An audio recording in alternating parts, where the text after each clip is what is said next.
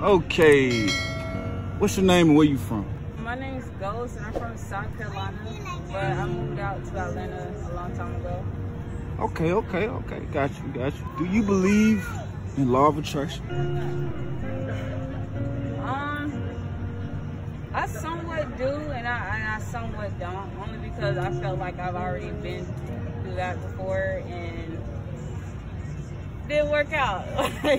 And sometimes it has happened and it ended up being a lesson to me, something that I truly wanted. Okay. So what's some of the tools that you use to try to help manifest your dreams and desires, or your attempt to?